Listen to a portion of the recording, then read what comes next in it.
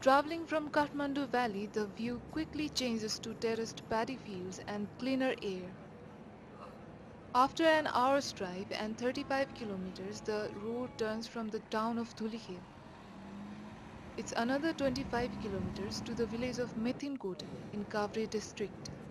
The vast sweeps of valleys around and the distant snow-capped mountains don't seem to reflect the political unrest that the regions have been experiencing in the past years. From Bhakunde Besi, as the final 3-kilometer trail moves, signboards with social development issues remind of progressive attitudes.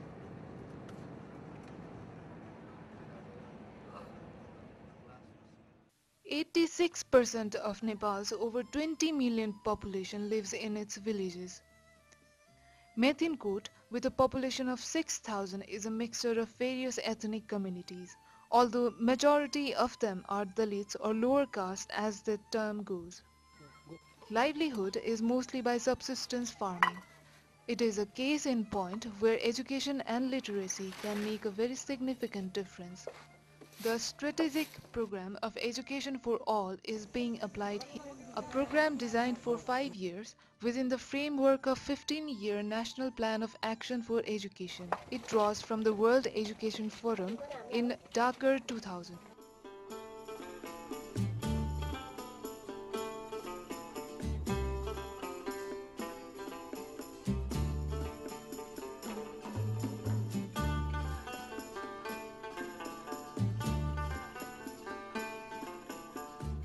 Quality Education Resource Package program started here 3.5 years ago through UNICEF under Dhaka. Methinkot community built this primary school with the help of UNICEF and some support from the village development committee and local people.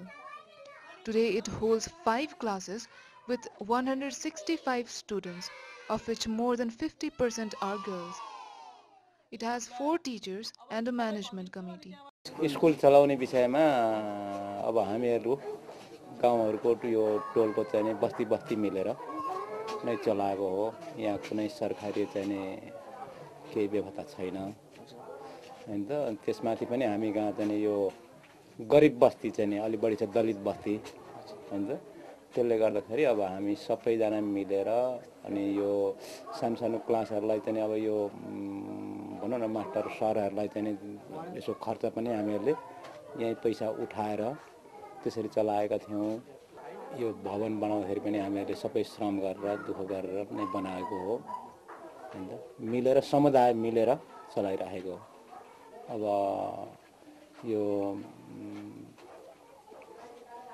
धेरै जस्तो हामी यहाँ गरिब नै छन्, गरिब दलितहरू छन्। दलित सबै दलित त होइन, अब धेरै 4 भागको चाहिँ 3 भाग जति चाहिँ दलित, अब 1 भाग जति चाहिँ अरू विभिन्न जातिहरू छन्। कुनै सङ्घ संस्थाको सहयोग छैन? अब सङ्घ संस्थाको सहयोग त छ नि, किन अब त्यो सङ्घ संस्थाको सहयोग अब हामीहरूले यो श्रम चाहिँ नि हामीहरूले चाहिँ जम्मै हामीहरूले गऱ्यौँ। श्रम चाहिँ मजदुरी जति अब यो किन्ने विषयहरूमा चाहिँ अब यो युनिसेफहरूले चाहिँ लगानी गरेको छ। यो टोयलेट बनाउन पनि, यो झ्यालडोकाहरूको चाहिँ खापा हाल्न पनि सबै चाहिँ संस्थाले सहयोग गरेको छ। अब यो खानेपानीको भयो। Focusing on grade 1, the program incorporates learning with personality development activities. Children are taught in their local language.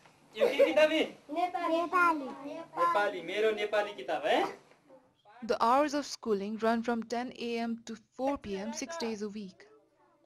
Subjects cover up language skills, maths, science, health and environment.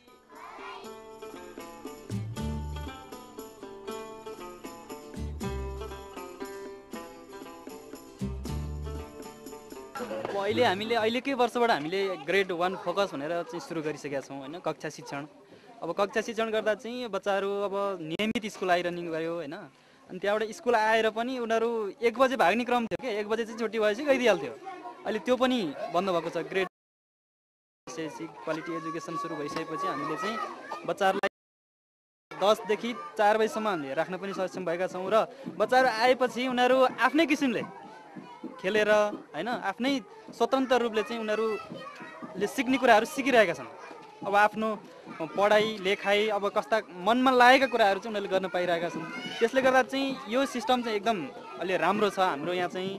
त्यसैले गर्दा अहिले हाम्रो गाउँमा बच्चाहरू कुनै पनि अब स्कुल आज नजाने है भन्ने खालका कुनै बच्चाहरू नै छैन। उनीहरू चाहिँ स्कुलमै जान पाए हुन्थ्यो, स्कुलमै गएर चाहिँ बस्न पाए हुन्थ्यो, रमाउन पाए हुन्थ्यो, खेल्न पाए हुन्थ्यो, गीत गाउन पाए, पढ्न पाए हुन्थ्यो भन्ने खालका भावनाहरू चाहिँ अहिले त्यो ग्रेड 1 फोकसमा चाहिँ छ। अहिले कक्षा 1 मा चाहिँ त्यो भइरहेछ बच्चाहरू। अहिले चाहिँ जन मेरो अहिले यो क्लासमा 56 जना बच्चाहरू छ। ऊ 56 जना चाहिँ दैनिक रूपमा चाहिँ उपस्थित हुन्छ। Extracurricular activities like competition in games, music, quiz contests are a part of the routine. UNICEF provides many of these students with materials in the form of uniforms and stationery. Eliminating gender disparity is one of the major focus areas of EFA. Nepal has a gap of 23% between male and female literacy rates. Usual reasons of less number of girl students is household work, bias between viewing education as more important for boys than girls, since girls are thought of as going off to another house after marriage. म यहाँ 5 कक्षाबाट pass भएर जनकमामिमा गएर पढ्ने मेरो इच्छा छ।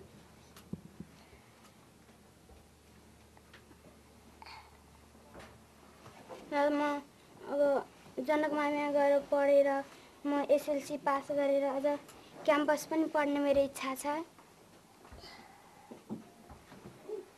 म teacher बन्ने र भाइ बहिनीहरू विद्यार्थीहरूलाई पढाउने मेरो इच्छा छ। The presence of female teachers is a sure way of boosting girl child's presence in schools.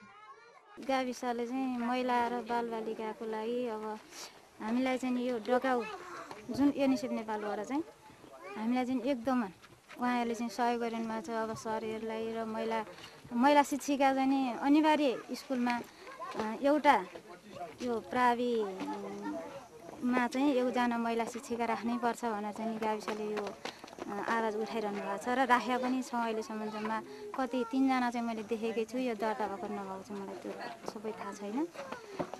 र बच्चा छोरी पढाउनमा पनि अब गाउँबाट पनि हाम्रो चाहिँ जुन समुदाय संस्थाबाट पनि हामीले छोरीहरूलाई चाहिँ प्रत्येक घरमा छोरी एकजना पनि नछुटुन्। किन भन्दा हामी स्वयं आफूले म यो वडाको स्वयंसेविका हुँ, मैले आफ्नो नाउँ मात्रै सहयोग गर्न आउँछ, अरू केही मलाई केही आउँदैन। त्यसले गर्दा म साह्रै दुखी छु। तर गर्न चाहना र भावना मसँग धेरै छन्। पढ्नु नआएकोले गर्दा छोरीहरूले पनि पढ्नुपर्छ।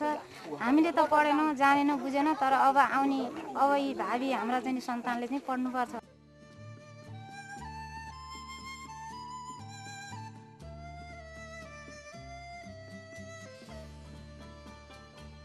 The school teachers and management conduct routine visits to convince parents in sending their children, especially girls, to school. The program provides incentives by charging no fee and providing uniforms. Some of them get regular scholarship as well. छोरीलाई पढाउनै पर्यो sir. अब छोरीलाई नपढाइकन भएन। छोरी अर्कै कहाँ दिए पनि त अब पढाइदिनु परेन र। अन्त गएर नि केही सुख पाउलान् अथवा नजान सक्लान्, त्यो विभिन्न कारण छ है। त्यस भए हुनाले छोरीलाई पढाउनै पर्छ भन्ने मेरो मनमा चाहिँ त्यो लाग्छ।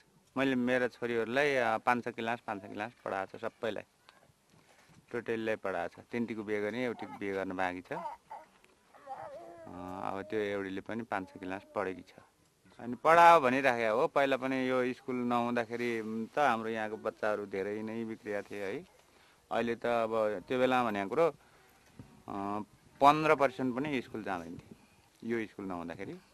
त यो स्कुल आइसकेपछि चाहिँ अहिले 100मा 100 नै गइरहेका छन् स्कुल, छोरी या छोरा जम्मै टोटली। अनि नपढाउनेलाई हाम्रो यो समूहद्वाराबाट केही कुराहरू गरेर सम्झाउने त्यस्ता कुराहरू भइरहेका छ। Many of these children need to be retained in their schooling, transit to secondary education, and break the cycle of poverty. Methinkot has 4 children clubs which seek and motivate families in sending their children to schools. Although more than 50% of students here are girls, the country as a whole on average has 3 girls among 4 children missing out on school. यो चाहिँ कस्तो छ भने नि हामीलाई श्रीमान सरकारले चाहिँ यो छात्रवृत्ति भनेर दिएको छैन। श्री 5 सरकारले नदिए पनि हामीलाई चाहिँ यो युनिसेफ मार्फत हाम्रो गाविसमा सञ्चालन भएको डकाउले 30 जनालाई चाहिँ ड्रेसदेखि लिएर उनीहरूलाई स्टेज सामान सबै दिएको छ। अनि अर्को एउटा असहाय नानीहरूको साथी भन्ने संस्थाले चाहिँ पनि 9-10 जनालाई दिइरहेको छ अहिले। EFA indicators show one teacher for 37 children as the ratio, which needs to be reduced to one teacher for 34 children by 2005. Yet, here it stands at 41 children per teacher.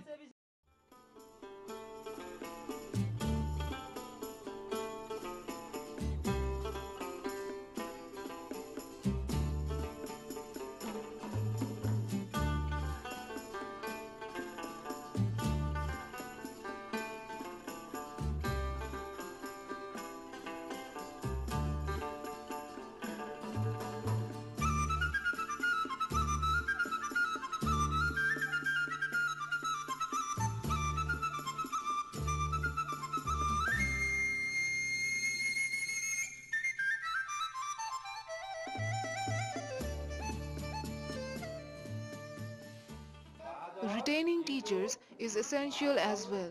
Compared to a 53,000 rupees as annual salary of a government teacher, these 4 teachers here share a 53,000 rupees among themselves in a year. EFA targets will push through Methinkot and other villages of Nepal.